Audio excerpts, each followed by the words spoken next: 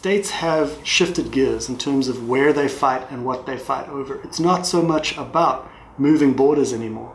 It's not so much about counting on borders in the same way that you used to be able to. Now it's about stealthily subverting borders, crossing borders without actually crossing them, because if you actually crossed them, and if you actually hauled up your flag, you'd be in contravention of international law.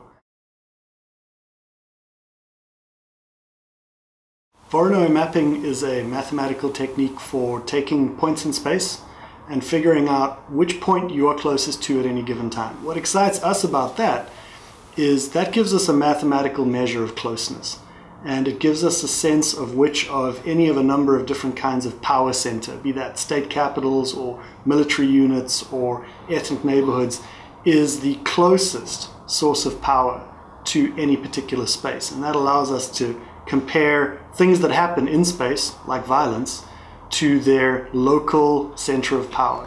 Okay, now let me show you how that all plays out in reality. We've got a bunch of state capitals.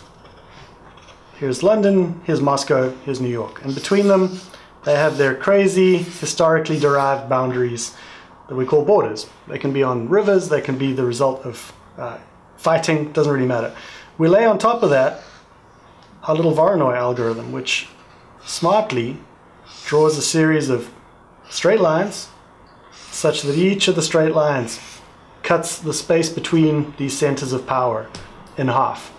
And we're curious, Patrick and I, about the places where the real world borders and the Voronoi borders mismatch. We call these gray zones. When we're trying to be fancy, we call them sovereign interstices because they're gaps between sovereignty. And what we're curious about is whether these mismatched places, territories where you're in one state's actual jurisdiction but you're closer to another state's capital or the source of its power, whether those places produce a disproportionate share of conflict.